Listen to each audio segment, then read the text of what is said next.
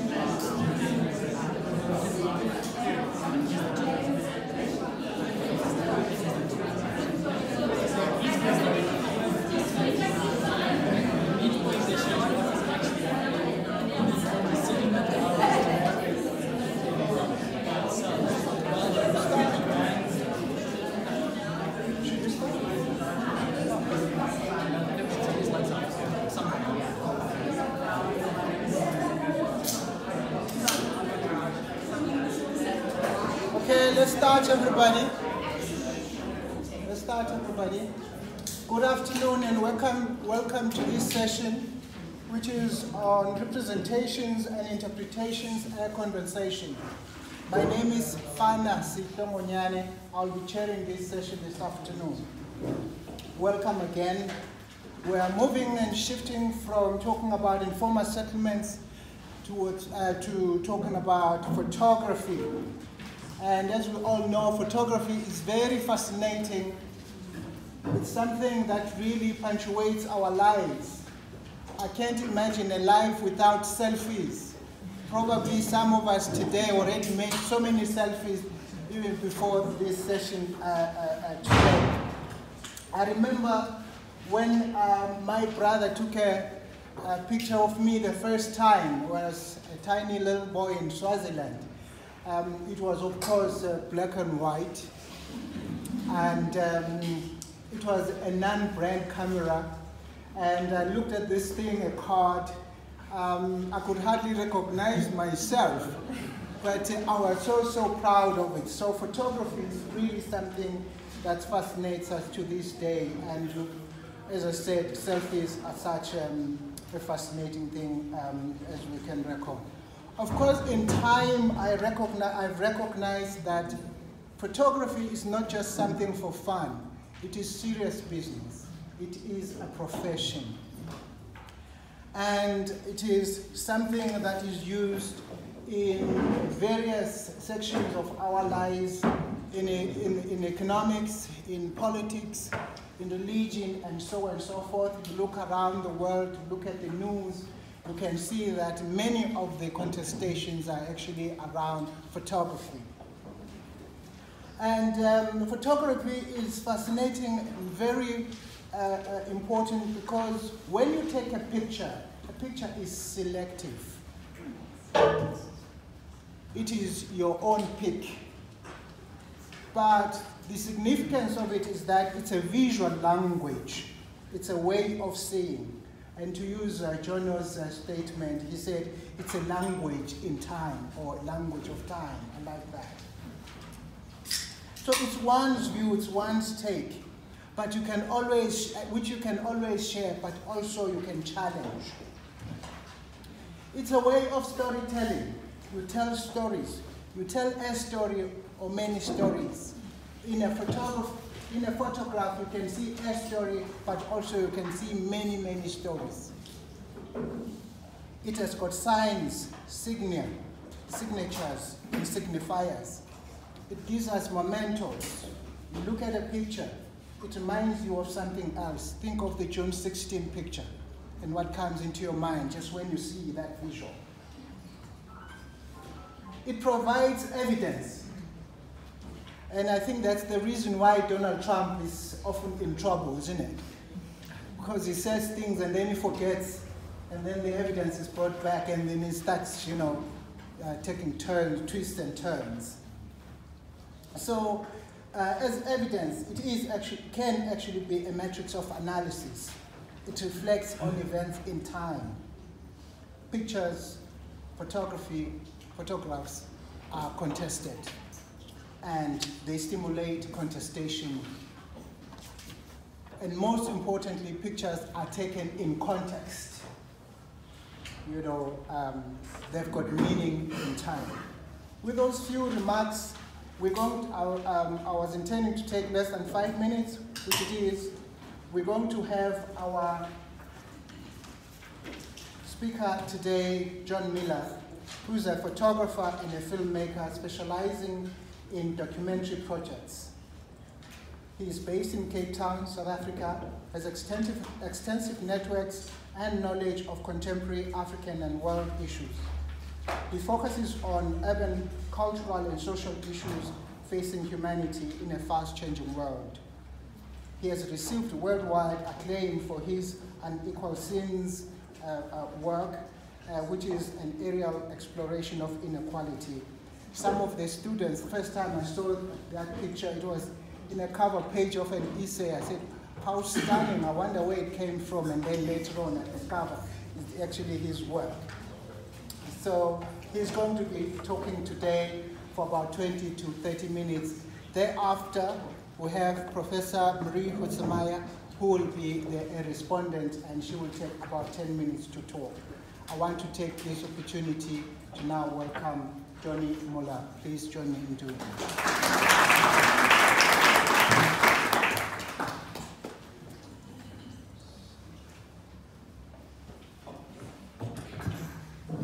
Thanks, everyone. Hi. I just want to take the time to thank Wits, thank Marie, and I'll tell you why I'm here. It's basically all because of Marie sending me an email, but I'll go into that just now. My friends from Unequal and all the other organizations that are here, Margot and Sarah, thanks for bringing me. It's really an honor to be here with all you intellectuals and academics. It's a cool space to talk about this. I feel humbled here in the School of Architecture, discussing spatial justice from the lens of my photography with the academics and the practitioners and the politicians to some extent who are implementing policies. It's a little bit scary, but I'm hoping that we're going to have a really cool conversation as well, where all of you, I'm hoping, will participate. Let's start with this. So the first photo I ever took was 3 years ago, in 2016. And I was a photographer who didn't have many likes. Social media, of course, we all know, is amazing. I didn't take any selfies this morning, funny, I'm sorry, but I'm sure someone else did. But I do share a lot on social media, and I only had 200 likes at the time. So to get from there to the cover of Time magazine in 3 years was, it's just been an amazing journey for me personally.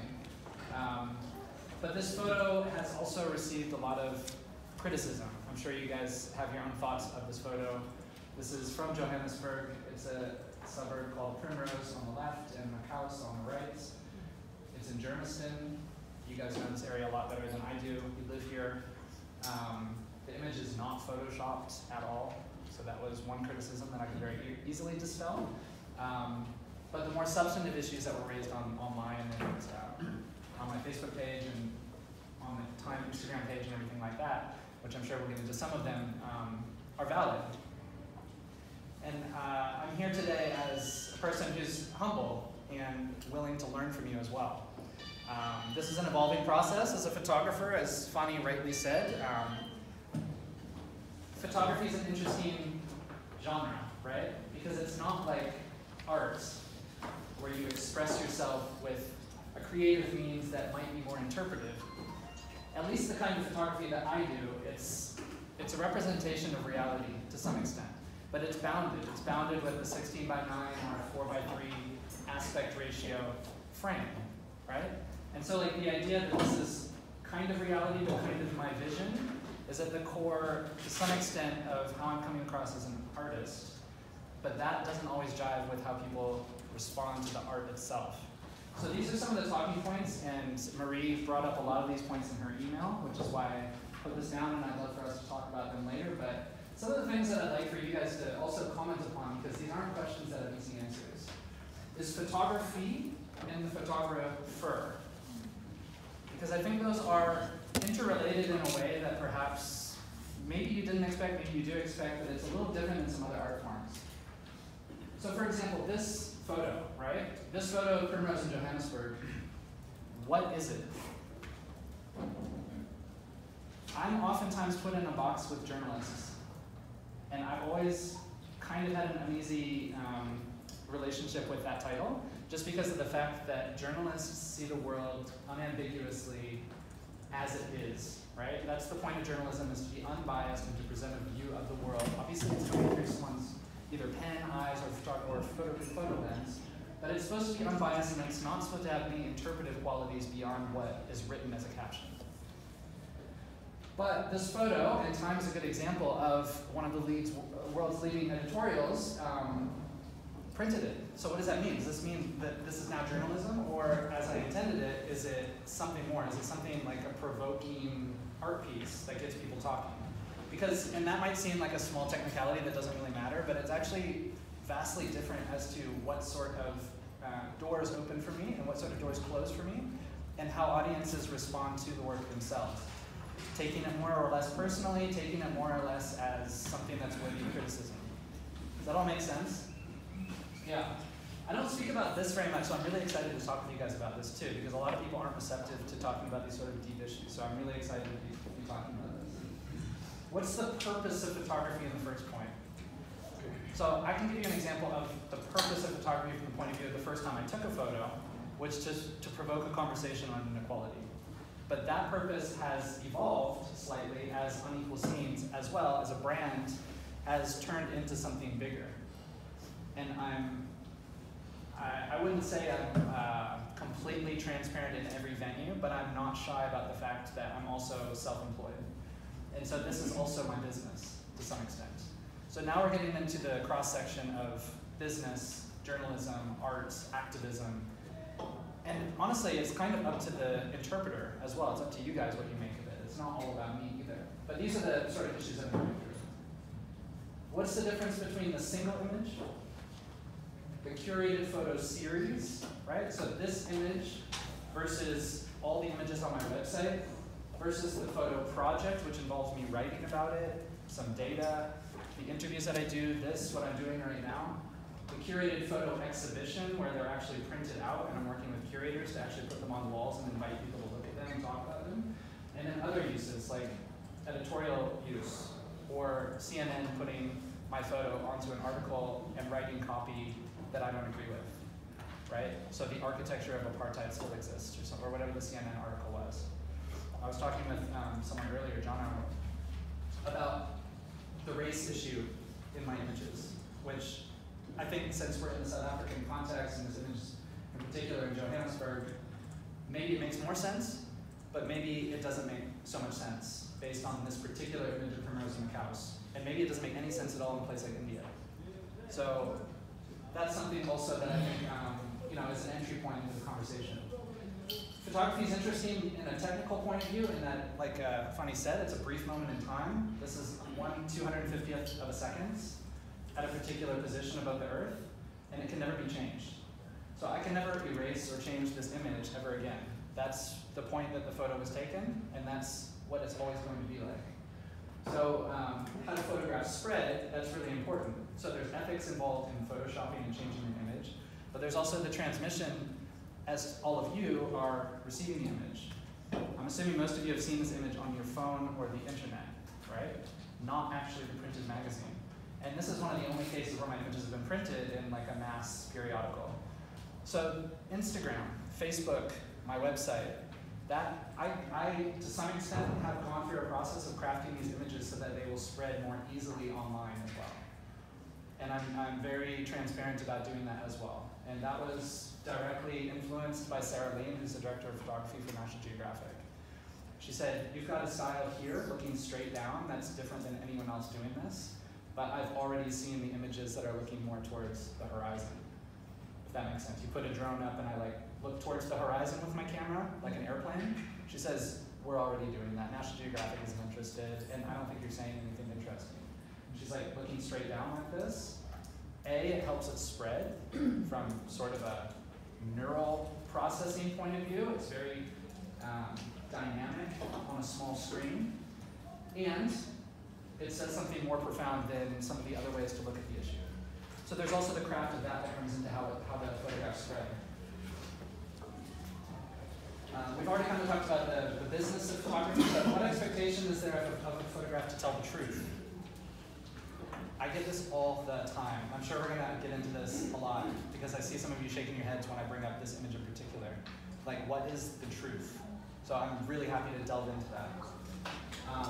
But getting to the photographer, and this isn't a self-aggrandizing experiment where then I get to talk about myself, even though I don't mind talking about myself. I don't want to talk about myself at the expense of just doing it for the sake of nothing. Because I believe that photography as an art, and this is different than journalism, and I've listened to a lot of podcasts lately with photojournalism like Wartime, and they have a completely different mindset to what they're doing than what I do. Completely different. So my intent and my background and my positionality, I think really matters in these photos. And I very rarely get asked about it, which I kind of think is strange too. Because is photo different than other forms of storytelling and different forms of artistic expression? I don't think as much as people think, right? Like you would never question Vincent van Gogh's personal state when he's painting the Starry Nights, right? He's obviously going through some things, or when he's got a bandage around his ear that he cut off or whatever. Like Vincent van Gogh is clearly going through some things, and he had a very expressive painting style that you would never dissociate with his art, right? But photography is different in what it looks like in the output and the technical parameters, so people don't often make that connection. But I kind of wish they would, so I'm asking you guys to make that connection. How can we take into consideration the evolution of a photography project? Is it even possible to have an evolution? Is it even possible to talk about the first photos in the series versus other photos that people are doing that are similar versus Google Maps versus the photos I take now? And then finally, what's the role of an art activist in providing a solution to the problem? But I want to leave it there. I mean, we'll talk more, but I have been asked by people in this room, so what are you doing? What's the solution? Or how can you help me take my solution to the next level? Do you think that that's a fair question to ask a photographer? Or should it be open to discussion? And I don't have the answer. I'm not trying to lead you to an answer. But I do find it interesting that people oftentimes expect things of me that I'm not qualified to give. And they get upset when I then step back. So I've gotten to the point too where I'm able to take some weight off my shoulders as far as what this project means to the world or to me, and that doesn't always sit well with people. So I'd be interested in your guys' opinions on that. So those are the questions that I hope we get to. I just want to run through, about 10 minutes in, I just want to run through kind of what the genesis of this project was. You guys can probably hear from my accents, and thank you for the shout out to President Trump. Really appreciate that. But I'm not a local. I've lived here for almost 8 years, so I love South Africa, and I applied for permanent residency, which is forthcoming hopefully this year. But I'm from America originally, and this image was always really powerful to me. And so flying into Cape Town, as everyone sees this, the only way to get that image 3 or 4 years ago was to fly in one of the helicopters in Cape Town, right? But then all of a sudden, this new technology came along. And I was kind of the struggling photojournalist at the time. So I wasn't, I actually never studied photography. I studied political science and anthropology. And I was trying to make a living in South Africa, to be perfectly honest. So I was building my brand. I was doing tourism videos and stuff. And I bought a drone to add value. And the first video I shot, and I don't know if this is going to play with sound, was of Kloof Corner on Table Mountain. And I know this is not legal to do. I know this is 3 years ago now, so give me a little. It's not like I shot this yesterday. Because what I wanted to do, and I'm setting this up because I didn't come from the point of view of like trying to change the world with a drone. I wanted wanted to make pretty videos. I just wanted to take videos of my friends hiking on Table Mountain. But this video, when I put it on YouTube, and it's got like 9,000 or 10,000 views on YouTube, which was way more than I ever had before. My friend Mike, who grew up in Cape Town, said, "Wow, I've never seen Table Mountain look like that before. That's crazy." And that was the light bulb moment that went off over my head where I realized I had the power to change people's perspectives on things with the drone. Because everyone knows what Table Mountain looks like. You've got those bumper stickers in Cape Town. Like, everyone knows what it is, the 3 peaks, right? So for him to say I didn't know what it looked like was massive to me. And I think I could have dismissed that, but I was kind of underemployed at the time. I still am, actually. So I decided to kind of lean into that. And you know, there was maps like this in my anthropology course at UCT. And this was always really interesting to me as an American, that the city wasn't organically set up to separate people. We're sitting here in the architecture department, which is awesome, because I often show this and I have to kind of explain it. I don't think I have to explain this to you guys at all, right? Like, this was intentional, totally intentional. And to me, I was always interested in like the dividing lines between these 3 colors. Like, I think Marie, you brought it up earlier, like about the Dolomite area that you were talking about. Like, this is classic apartheid planning, right? These buffer strips, the causeways for like electrical pylons, greenways, highways, super effective ways to separate people, right? And I thought, okay, why don't I go to this area near Nordhoek called Massachusetts, and I knew that there was one of those divisions right here. And I know that the word township versus informal settlement versus neighborhood are contested, and I don't want to use the wrong one in this room, but let's just say Massachusetts was a neighborhood that I was interested in because of its very unique position there in that valley. And also the fact that South Africa, because of crime and other factors, has a lot of gated communities, and this one was one of them. So I had to park inside this cul-de-sac to take the photo with my drone. Maybe I could have gone into Massachusetts or one of the other neighborhoods, but I didn't. I chose to go into the neighborhood next to it. And I couldn't see over the fence, which means no one that lived there could see over the fence, which means no one that lives there sees the shacks, right? So like, it kind of was falling together, and this is from Google Earth, obviously. So like, I parked here. That might be my oil spot for my old crappy car that I drove there, my BMW 320i. And then, yeah, this is the video that came out of it. So this is from 3 years ago. Very first footage that I shot. And it blew me away, you know, like watching this just in the screen on my phone blew me away.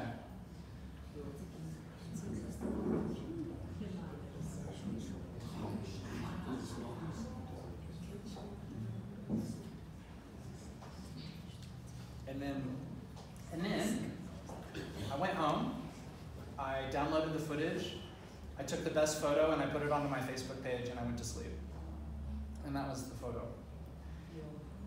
And I woke up in the morning, the next morning, and like my phone was completely blown up. It was like smoking. And I was like, this is crazy. Like, I had 200 people that liked my page. Who was the node that shared it, right? I'd love to go back and retro-analyze how the sharing happened. But it was shared. So you can see some of the comments here. You can see some of the people tagging 100,000 shares, 189,000. So it's like going crazy. And the comments, and some of them I put here, these are the more like sort of palatable ones, were really scary. And so like, as someone who isn't an activist per se, and someone who doesn't represent the community on either side really, and someone who didn't really kind of have a plan, I immediately was thrust in the middle of this debate.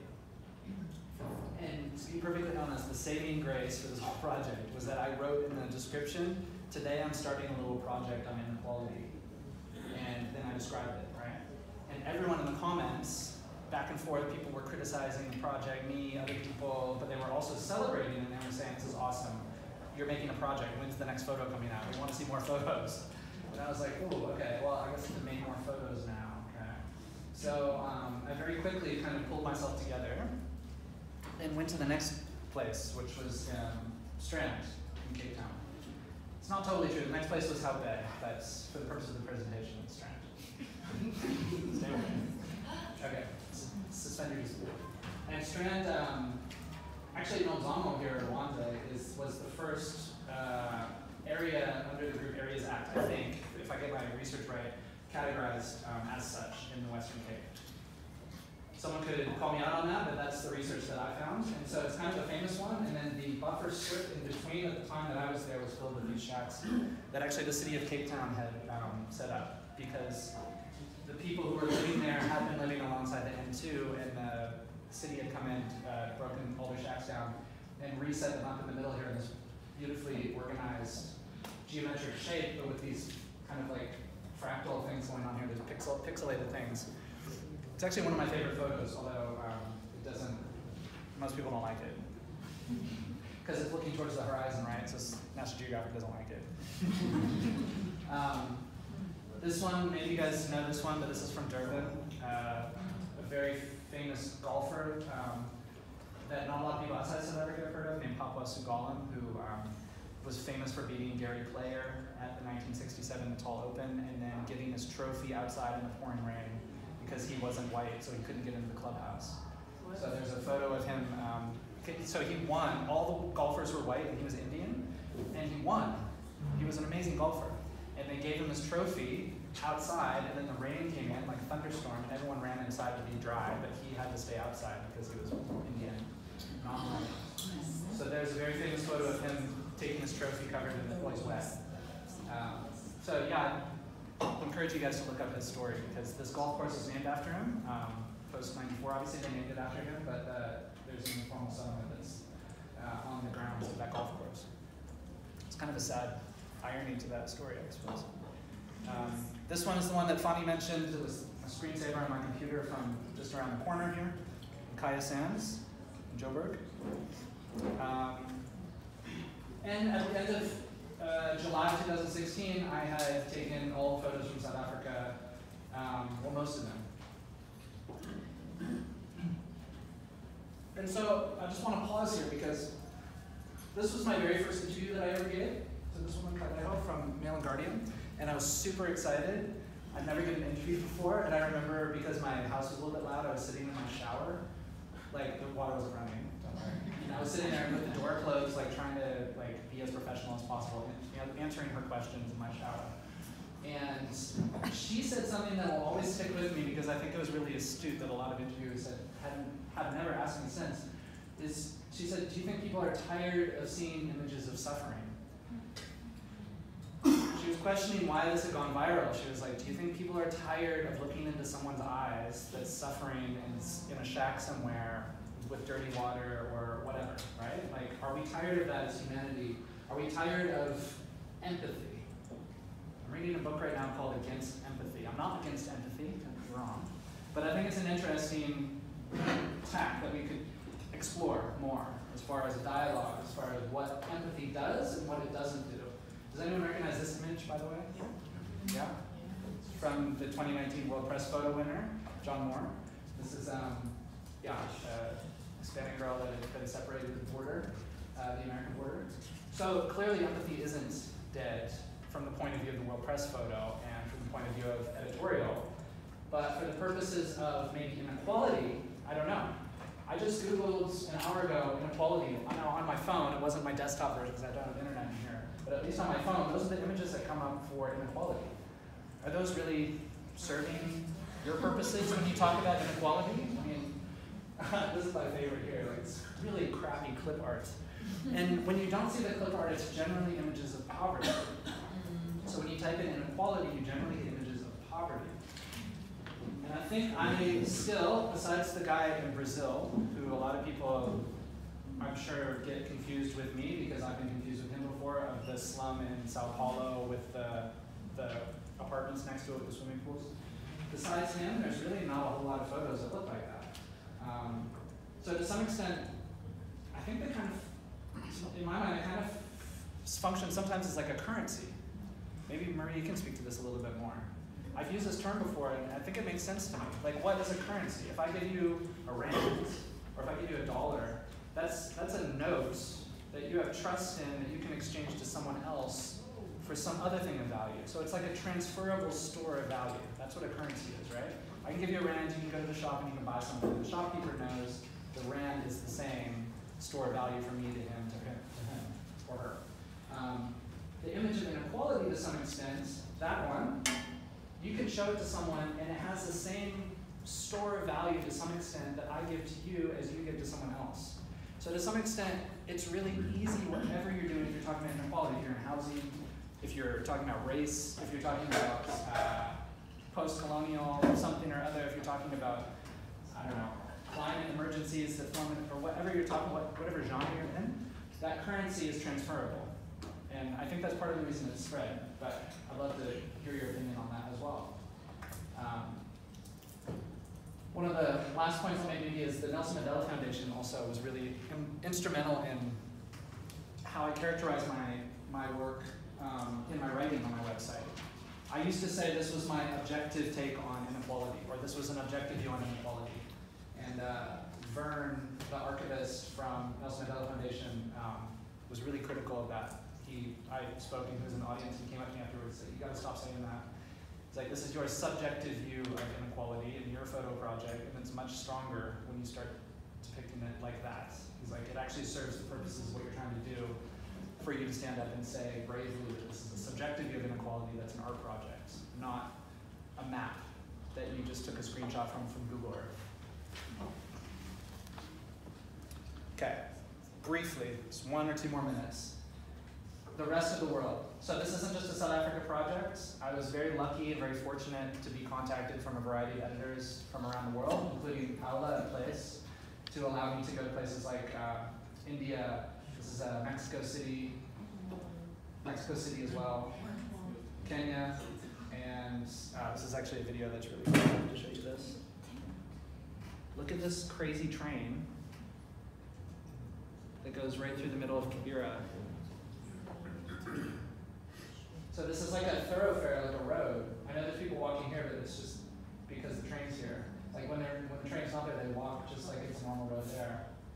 Anyways, I think Kibera is a really fascinating place, and I just love that video. Dar es Salaam, and then my hometown, well, my home country, this is Detroit and Baltimore in America.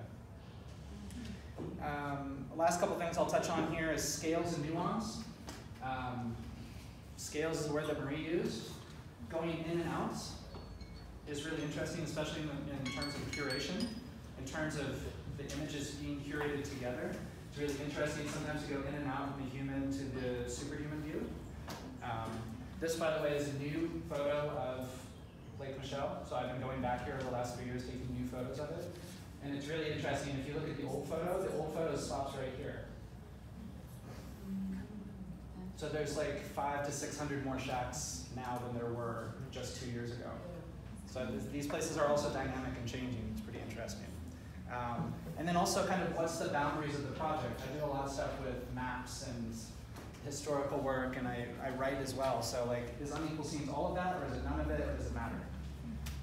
And then finally, yeah, photography has the power to intervene in your life in a different way. And I think that this is important to a room full of academics, because sometimes, and I'm not saying this is you, I'm just saying I've heard this before, what's the point of photography? Let's just look at the data.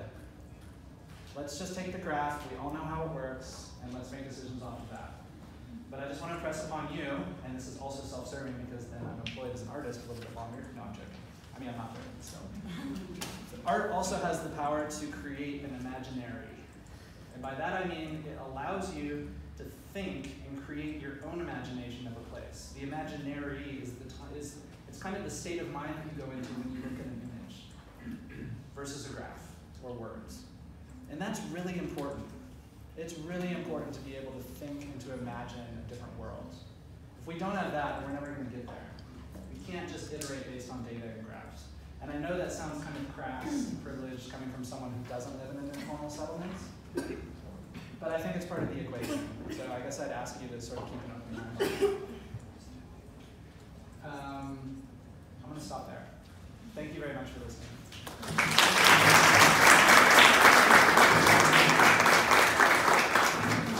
Thank you very much, Johnny. I think we've had, you've taken us from Primrose, Germiston, to Siphumelele, Cape Town, and to a number of places around the continent, namely Kenya and other places, Kibera.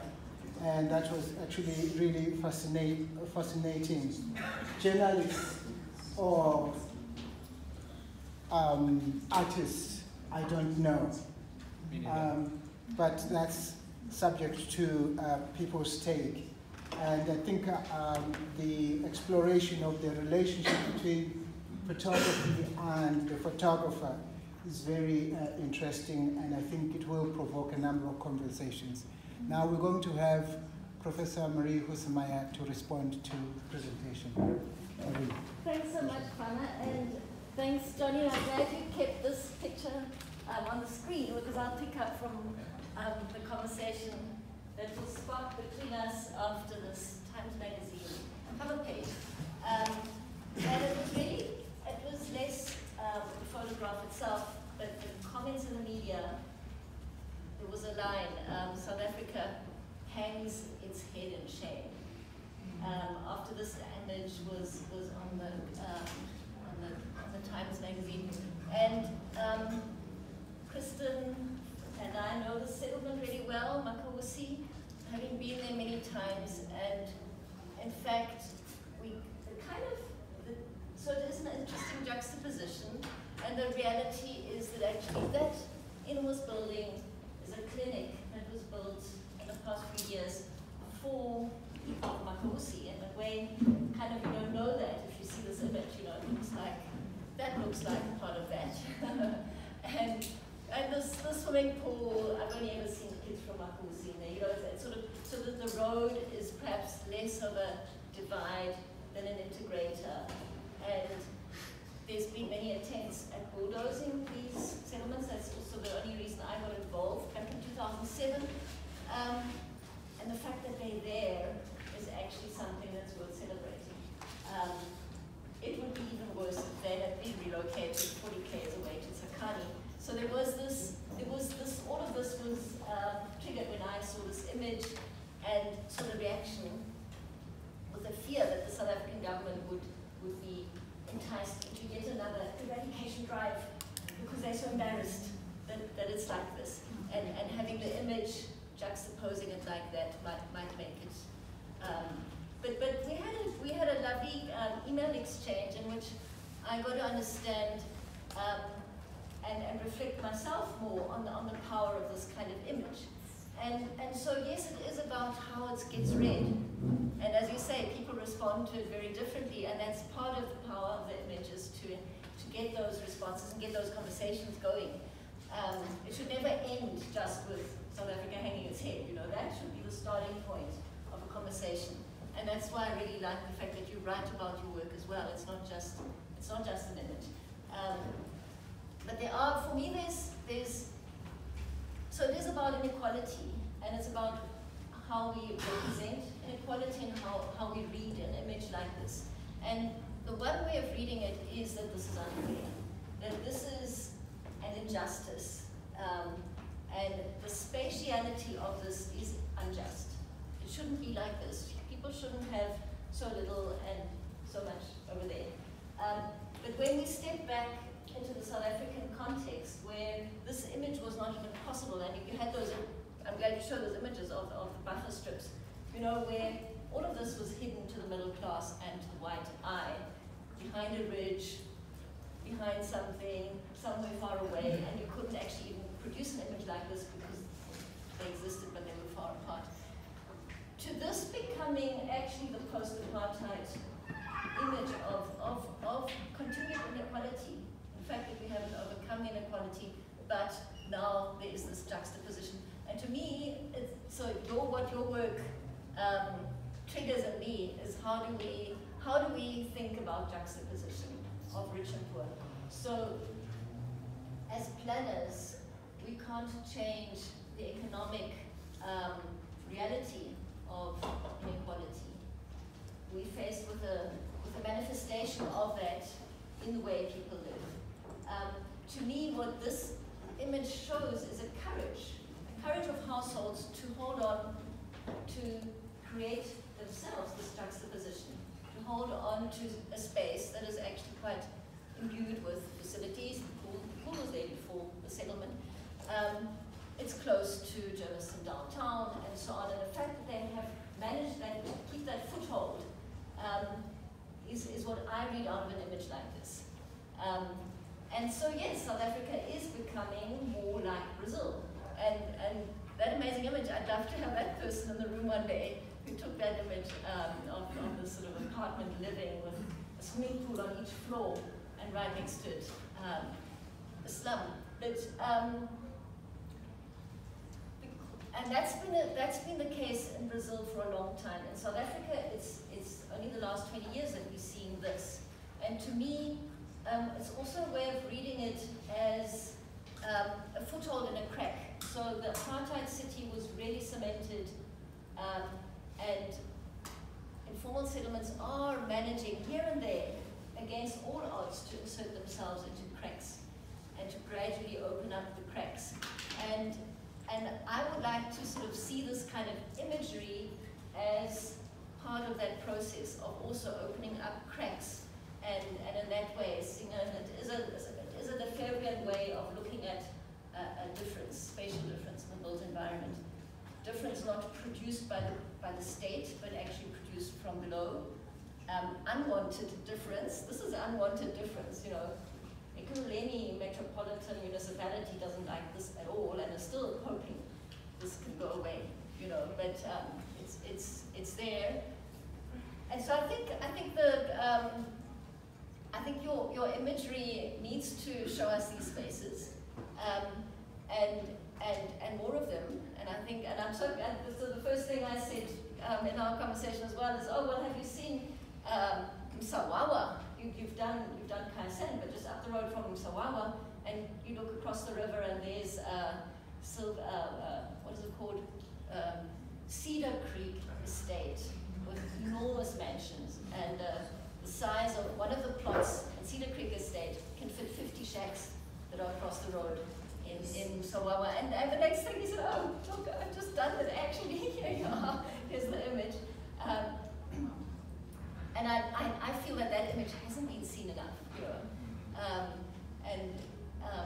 But so the other part of the conversation was about the scales, and it was triggered by the Kaya Sands image, because nothing will change in that image, and yet something very important is changing, and it links to the previous conversation, and that is that City of Joburg is doing a UISP application for Kaya Sands, which is a breakthrough, you know.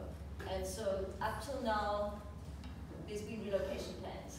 And now for the first time, actually that settlement is going to stay, but nothing's going to happen quickly.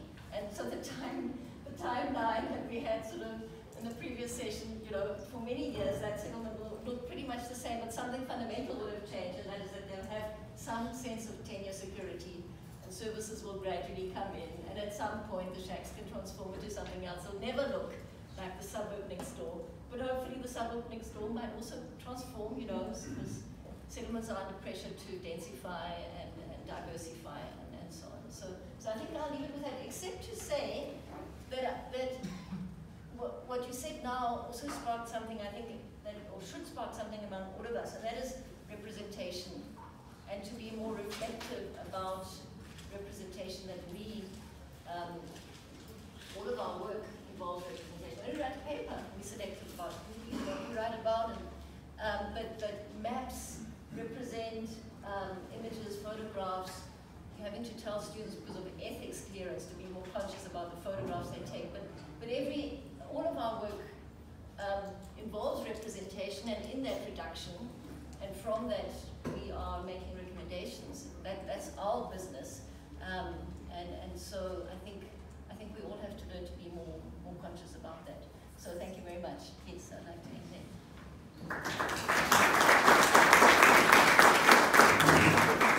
Thank you very much, Marie. Indeed, the power of images is very, very effective, especially when you juxtapose different images. This particular session speaks directly to the theme of spatial imaginaries indeed. And now we're going to open the sessions for questions and answers. Okay. Do they say your name or you just speak? name? Do they say their names? Yes, okay. Please say your name and just raise your question. Please, if you can, just keep it much more concise and to the point. Please say. Okay, thanks very much, Jonathan. My name is Kira. And yeah, I think you're rightly cautious of empathy, although I don't want to dismiss its power and that art can bring empathy freedom, which could be useful. But I wonder whether, I'm interested to know, especially with images, which is one particular form of art, there's many other. Are images not more powerful than what they do is they spark an affective moment for the audience, which could go one of either ways. And so one thing for me with imagery is not so much the image itself is holding power, but what is the political act that strategizes to use it in a certain way, which I think you have spoken about. But particularly with images, do you have any concerns that repetition of seeing an image is one thing that might erode that affect and certainly work against empathy? And is there a possibility that after a while, because I find myself doing it, that you see beauty, it becomes aesthetic, which is something else? Do you want me to respond after? Let me just take two more. Say your name, please, first. My name is Hama. There are two, my question or my comment is directed at both John and Mari. The image about an unequal scene. So Mari was doing an analysis and we can say that this is a result of political history. But what about the last 3 decades about globalization? What about human migration, particularly we talked about in the African context, etc. How does that shape that type of picture beyond the thing of the state saying we're delivering or we're not delivering, and how do spaces like that play access and proximity to urban centers? Thank you very much. A third question, someone? Simon, I just wanted to find out more about the response that you have received so far. I mean, do you ever get people going, oh, is it mostly an angry response from people that may feel vulnerable where you're depicting their own opulence? Or do you get people going, wow, this has really made me rethink how I'm not a kind of median, I'm not an average person. And do you feel like there has been any policy change or any kind of tangible change from the use of your imagery, whether it's from placement in time or elsewhere? Thank you very much. Do you mind if I go first? Yes. I'll start with you, Simon. I responded the same way to Marie, and I feel like I need to say that because of the fact that it seems acquisitional, that I fly over a neighborhood, take a photo, and then put it into Time magazine, that I've made a concerted effort, and it's kind of my personal policy, to give the image away for free as broadly as possible, and much more broadly than other professional photographers I know, for the purposes of studies, for nonprofit use, for presentations, social media, etc. I know that Fanny mentioned, and I've heard people from UCT say, my image comes up all the time in classes on like architecture and political science and history, which is great. That's awesome. I'm totally supportive of that. But the bigger names, I mean, and if you really want to get down into the details of like whether or not the World Bank using my images is actually a form of greenwashing or not, let's shelve that just for a second. But big international institutions like the World Bank, the IMF, the UN, UNDP put it on the cover of a big report on poverty. The Deputy Minister of Cooperative Government and Traditional Affairs spoke at my exhibition of Nina Gibbs in 2016. I was there, actually. Yeah, I think I remember, actually, now that I say that. So like the government response has been really positive, which they don't have to be, I think, which has kind of surprised me, to be perfectly honest. And that's from local, provincial, and national. So to some extent, the negative comments that I was referring to, and to be perfectly honest, there's not that many. I was trolled on Twitter for a while, and I think it was bots or something. I think I like narrowly scraped the edge of these massive troll farms that were set up to go after people who are talking about social issues, which really scared me because it made me realize that like if you're someone who's a celebrity or putting yourself out there, and I mean, I know it's fun to make fun of celebrities, but when you like have a brushing pass of fame, and you start realizing what life might be like to constantly be attacked for your views, it's scary. Because it's automated now. It's not like there's an actual person there, right? But besides that, it's like a lot of typical stuff that you might imagine that. And I'm not going to repeat it here, actually. But I think you guys can imagine the racist, ignorant comments that people in this country and a lot of different countries, including my own America, make and associate their names to. That's the surprising thing. This is all public. It's a public record. And people are very comfortable putting their name to stuff. To answer your question in the back there, the latter half of your question again, because the repetition and empathy, what was the latter half of your question? That's fine. You can do it. Okay, cool. Sorry, I forgot. I can only keep like one thing in my head at one time, so this 3-question thing throwing me off. Yeah, definitely. I think the more you see an image, the less it affects you. It's habituation. It's like anything in our brains. We get a lower response of dopamine the more I see this image and you see this image. What does that then mean for me as a person who wants this image to spread as widely as possible? Like, should I hold it back and not share it as widely as possible? No, it's not an option. So I guess I'll just have to live with the fact that it gets less effective over time. Just like the D-Day images that Robert Capa shot or whatever, still have a power, but not as strong as when they first came out. Yeah. And I will say, if anyone's a photographer in here, and you go into photography forums, the method that which I grew this photo project is completely the opposite of what everyone on photo forums says you should do, which is never give away your images for free, demand a going rate and stick to it no matter what, and constantly call yourself a professional photographer and never question that, because then it somehow impinges upon the final image. I didn't do any of those things. I said, look, I'm actually don't really know what I'm doing, but I've got an idea and it's working, so I'm gonna go with it and I'm gonna evolve. And I also give away this image all the time for free, and don't police it if I do catch someone using it. I mean, I might ask them, like, can you please credit me? But we don't live in the world of the 1970s or 80s anymore. If you're a photographer and you want a project to go viral, you have to put it out there on Facebook. You have to put it out for free. And it's a project that obviously has a social mission as well, so it would be like morally insulting to my audience to keep it behind locked doors. So I think what's fascinating about what you just said is that I'd love, like, in a few years' time for you to think about that question again. Not because, I mean, I agree with you, I don't think we need to keep it back. I'm just saying it's interesting because we don't know really, since it's the first time we're able to share and repeat so many times, what that actually does to the human psychology when we're looking at this. So it's one thing to say it diminishes the effect, which probably is correct, but in a way that suggests there's clarity about that. What I'm saying is what we don't know yet is if it starts to change into something else past the diminished effect. In other words, can we start to see it as aesthetics and beauty, which is no that's longer what you mentioned. beautiful? Yeah. I thought you were going to say, and so it crosses into being trite.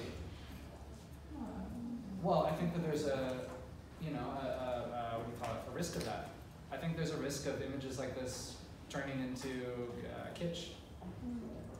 And that's something totally different. I haven't actually engaged with that very much in my own head, so I don't really want to go into it in front of everyone while I'm being recorded.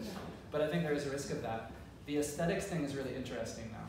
So I take it as a compliment that you say that, because I approach this as art. Yes.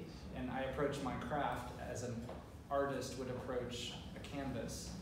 Balance, color, line, all those things go into, I think, any photographer, actually. If you're editorial, if you're war, if you're sports, anything.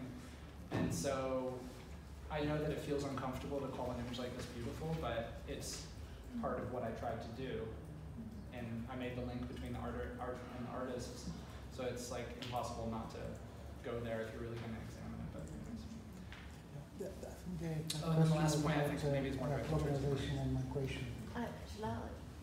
Well, I was going to say it's a great question that I don't have answers for, but what it showed to me is that these images are really also very, very useful educational tools to use in our classes. I mean, to get us a class to debate how this came about, and what all the influences are, and bringing in the sort of global side of things, I think it'll be fantastic, and it's wonderful that you have these just credit for me. us to use, and we just At Johnny Miller make sure our on students Instagram. know who you are. Yes, yeah. But I just wanted to add that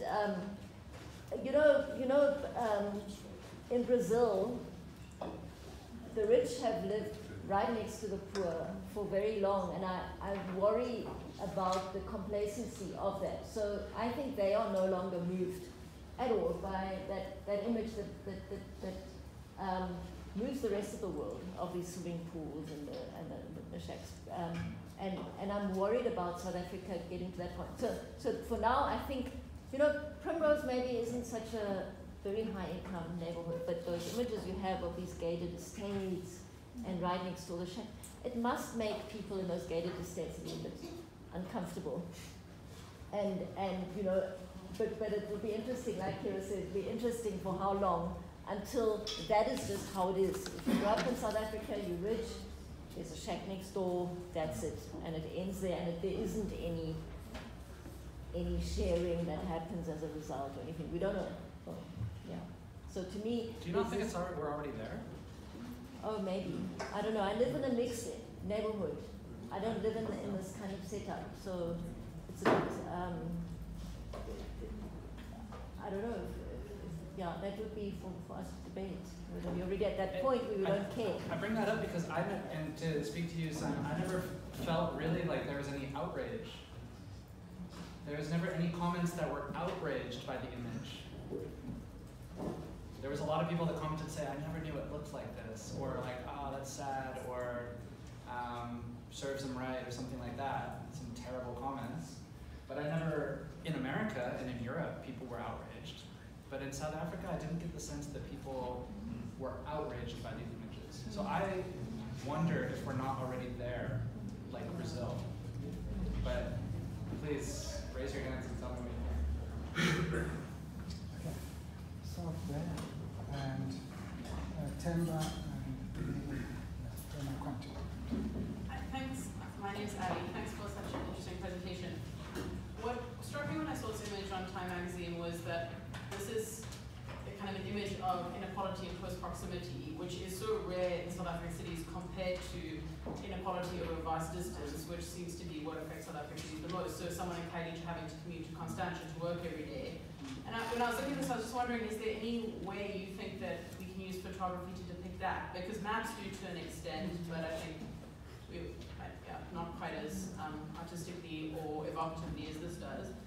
Is there a way to use photography to depict that, the inequality of that vast distance, and if that just becomes juxtaposition, then what does it mean to juxtapose two places that aren't next to each other?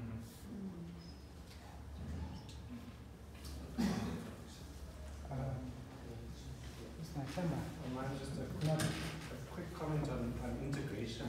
And I don't know, it's interesting, Marie's thing about in Brazil, people have been living in this situation for longer. In South Africa, we have to some extent with a bigger buffer and now with a smaller buffer. And I'm just wondering, who is integration desirable for and who is it not desirable for, and on what scale? Because depending on how you speak about scale, this is integration, because poor people and rich people are in that same frame. And if it was sort of half mixed with each other, would it be better, and for who? And if that dividing line was bigger, what would the difference be? I don't know. Interesting.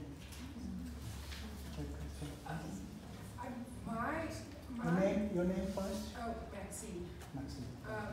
My question is, I don't know if it's a question or comment, but this image or images that look like this evoke a kind of shame, and it's maybe speaks to a little bit to what Simon said about, if you're sitting on the other side and you're in your opulence, and it's that type of thing, and but I don't know if shame is something that should be evoked by an image like this, because I don't believe that shame is an agent of change. Something's not going to change if you shame them.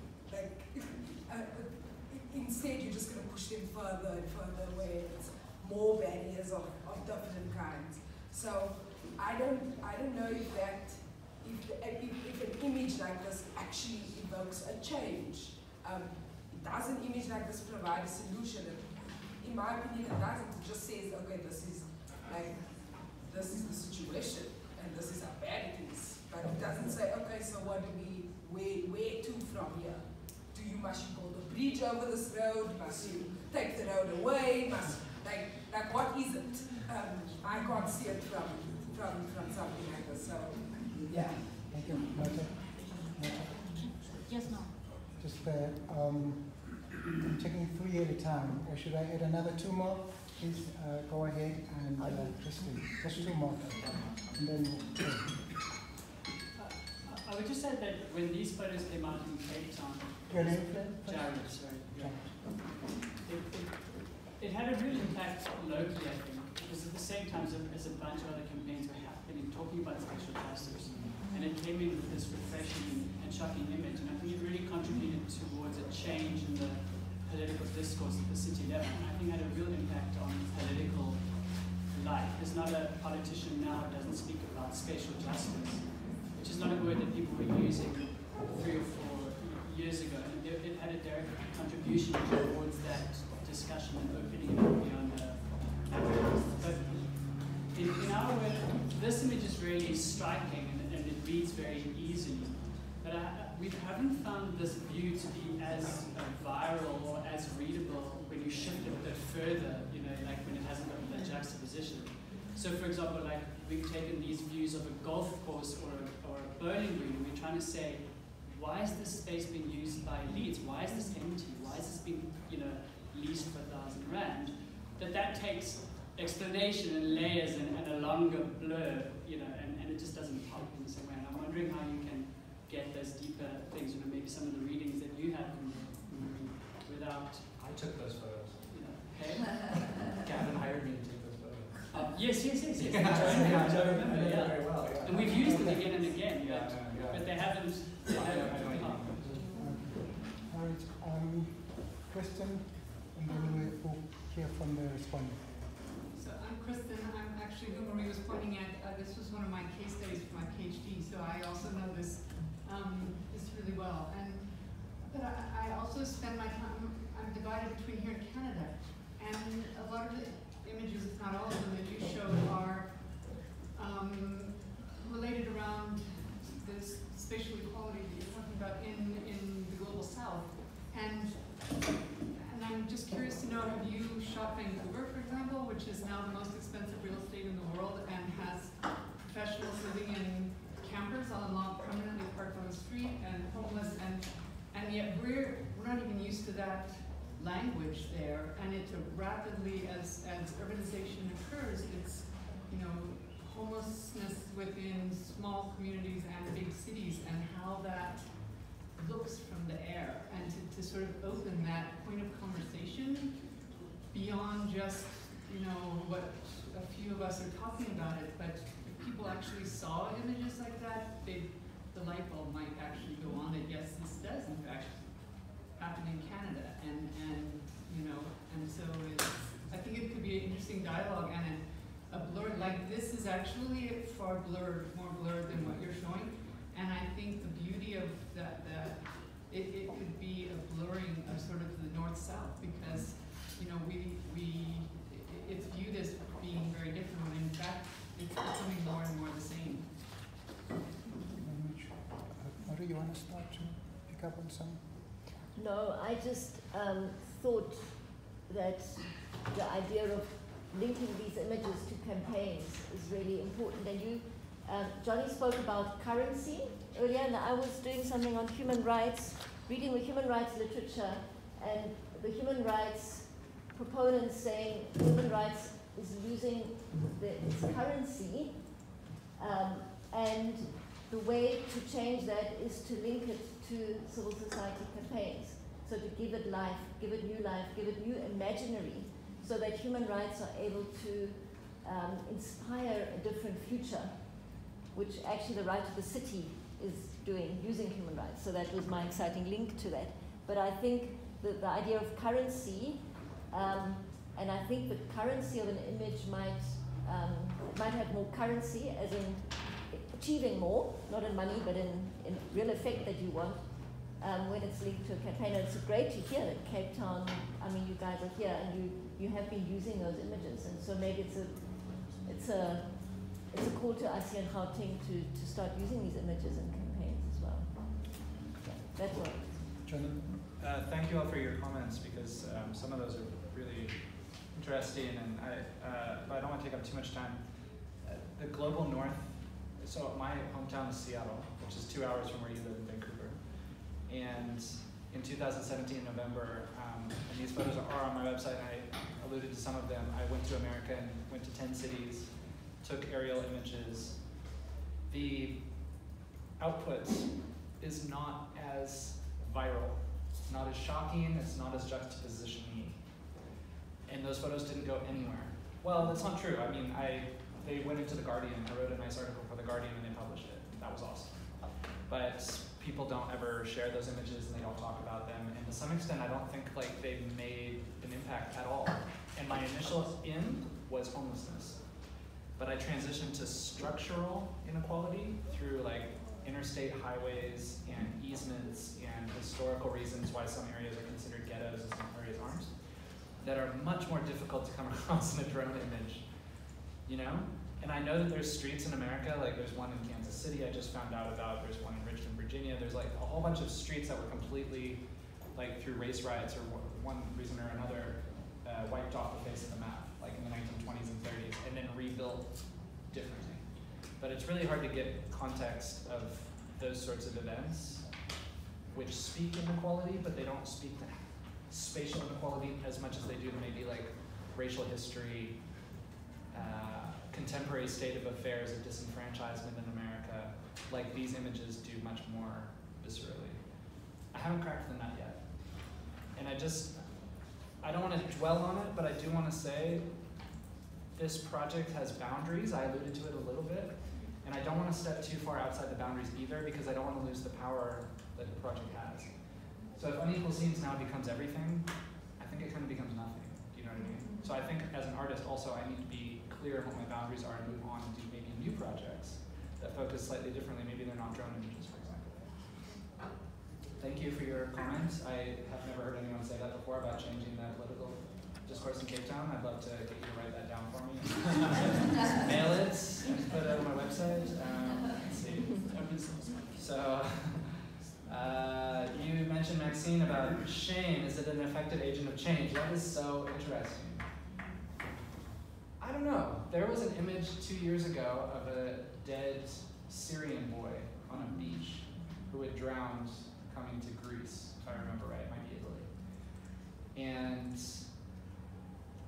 I would argue that that image shamed the world into an action.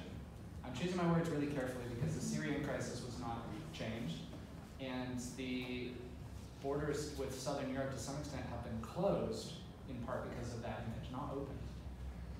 But it did drive change based on an embarrassment to the establishment. If shame is the same as embarrassment, and I don't know if it is in your context, then I guess I disagree with you. I think shame and embarrassment can drive action. Whether or not this image or my images in general have, I don't know. And I don't know if it drives more action than inspiring hope. I am kind of a cynic. I'm like right on the border, but I think I kind of lean towards cynical, that hope actually is potentially not the best way to inspire change or to force change. But I'm not also a political operative and I don't run campaigns. There's people in this room that do, so I'm not the smartest person in the room on that. I'm happy to debate it. And then the last comment, I can't remember who said it. Oh, it was you, about the vast differences between, for example, rural and urban dynamics. I just don't think, as I mentioned before, it's a drone project.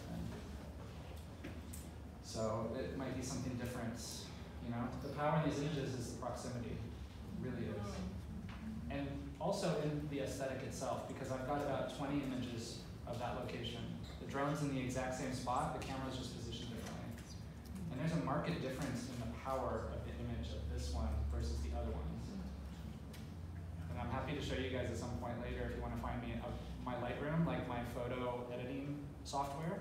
You can see, and that's how I edit photos. I kind of let it hit me, and some images hit you way harder than others, and I don't really know how to describe it, but it's true. Is this integration towards that question? Is it desirable? That's more for me. So you know, all along in later apartheid years, the planners were thinking about how the post-apartheid city would be, and were thinking it would really help if the poor lived closer to the rich, and integration and so on would happen. And I think those things need to be questioned. The fact that the actual story of the post-apartheid city has been gating means that there's been resistance to that integration. The fact that Primrose is not gated is still something worth celebrating, I suppose, that people from Makausi can actually walk across the road and get into the streets there and do their domestic work without having to go through security checks and whatever. But yeah, so to me, the whole thing about integration is, I think, at this moment we need to perhaps rethink about what it means in planning, what it can achieve, and how to make it achieve the things it needs to achieve. Always bearing in mind that the bigger problem is the economic inequality. The fact that the spatial inequality is contributing to the economic equality is I think, something we all understand. If people have to travel far, half their money gets spent, or more than half their money gets spent on that. If they live close by, that's not the case. But how much does it really help to live close by? It's an interesting study. I'm now going to take the last round. Can I see hands? Okay, I'm going to start with you, followed by you. Yourself there, you're ready. Make it half a question. Like, you take Johnny at the best? Yeah. Yeah, so I don't know if it's a question or more of a comment, and maybe responses to Tato from Siri. The shame question, I think it was interesting to hear Maxine's comment and your response to it. But what came to mind when I thought about, how useful an image like this is I'm thinking of the SJC's street lighting project, and in what ways seeing what kind of lighting is in some areas versus others, and how useful that is. So in some ways, you could people who are wealthier and are shamed deeper into their wealth and don't act. Perhaps government still has the decision to decide on whether or not we can spend money on better lighting in particular areas. So I think it's still useful, and even if it's just government officials being shamed or feeling embarrassed, that's still a useful thing. And it's actually encouraging that you say that government response to this has been positive. Hopefully we can see a lot more of that. But then I also wanted, I think I'll leave it at that. It is the integration thing. I think is also something I think about it. I mean, one of the presentations hosted by Cubes, I forget the gentleman's name, who showed that the highest increasing kinds of residences have been gated communities and backyard dwellings. And in some ways, that is the story of South Africa, the resistance to integration, right? So when there's the Affordable Housing Act, people in Bryanston, there's the hoo-ha about the character of your neighborhood being threatened now because poorer people would now be able to live in your wealthy area. So I think that's probably more of the South African story. But I would wonder if you'd take this to, develop something like this in the nighttime. Take a drone image and see, in what ways people are connected, in that way. So depicting perhaps basic services in the same kind of juxtaposition way. very much. Let's try and keep it very short, Sorry. please. I don't know if I'm asking a question or I'm making a comment, but it's also on the shame and hope situation. Looking at this image, I feel like you're more shining a torch on the rich and on the state. And now are you sitting in a position of a person living on this side, the haves? Are you saying now, should I be triggered to do something to help the people on the other side of the fence, or should I lower my walls to make them feel part of my wealth, so to speak? You know, should I be sitting there in my riches, wanting to do something for these people, or is it more of, yes, you're giving them hope and also giving people on the other side, the have-nots, hope, and sort of fueling them to put more pressure on an already incapable state? Are you saying now, put more pressure on this state that you've been asking for things to get you to a level where you're like the people on the other side of the road? So, thank you very much, Vanessa. Next, Maredi, keep it short, please. So, I really like the image, and I would like to know what are the different interpretations. I mean, a person from an informal settlement giving you this picture would actually say, I want to live that side. But how do you now capture the positive that are happening in the township or in Kayasens? Whereas also you try to capture the negative that are happening in the other side of the world. How do you make sure that balance is kept in a way? Because we're in a state now where I think as planners, in theory, the suburbs, we were always like crashing them down because they are monofunctional. There's nothing happening. People are just living there, going to work. But how do you capture now in an informal settlement where there's huge development around it? How do you make sure that in a picture you capture the positive that are coming from there? Yeah.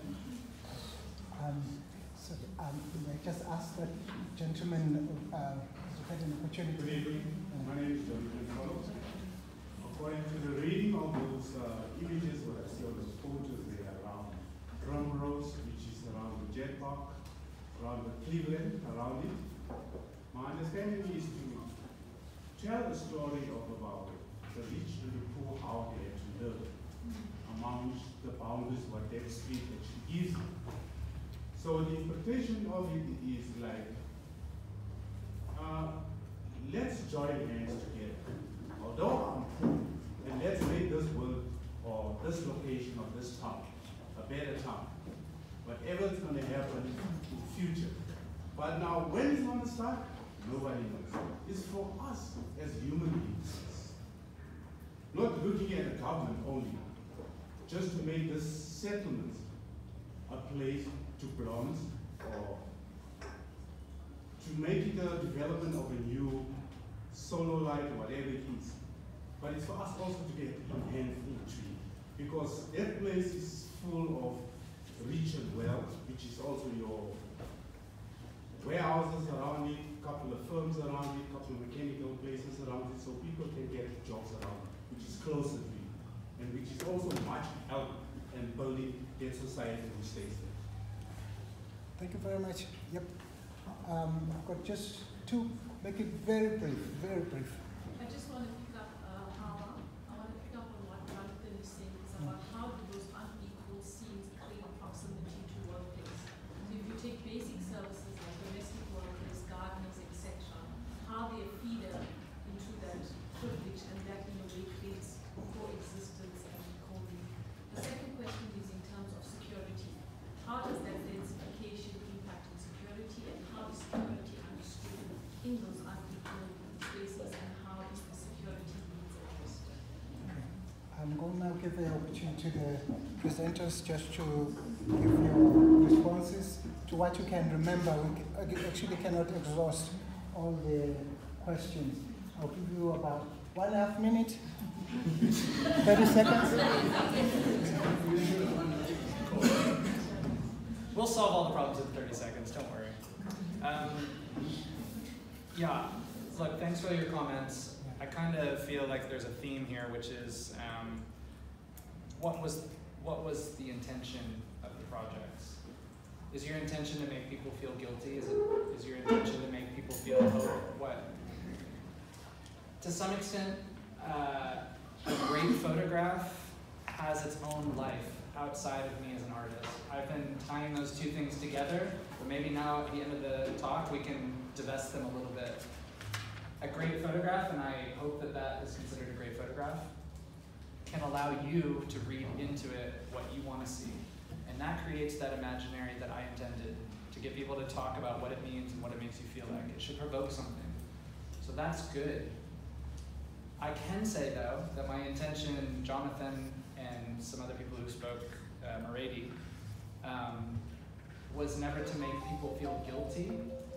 And my political viewpoints is not that all the rich people in South Africa should divest their wealth and give it all to poor people. That's actually not what I believe should happen. I feel like there's enough wealth in this country to raise everyone up to the level on the left-hand side of the image without having to redistribute so that everyone looks like they're living in shacks on the right. This is a very rich country that's been exploited and divested of a lot of natural resources and mismanaged for centuries, not just decades, not just apartheid. And an entire class of people, the vast majority of people who live in this country, have been disenfranchised.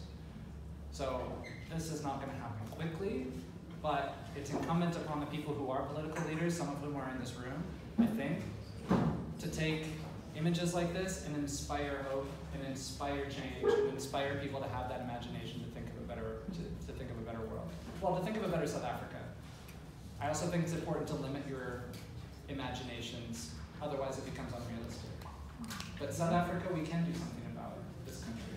We can do something about this situation. Marie, do you want to say something? 30 seconds? No, Okay. I think it's been a fascinating conversation. Thank you. Thank you, Johnny, for engaging us. That's really wonderful. Thank you very much, everybody.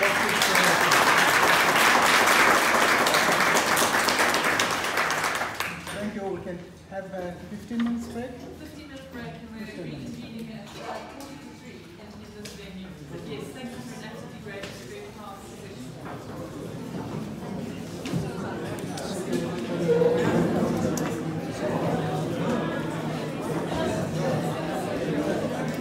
Exactly half past, right? Oh, well done.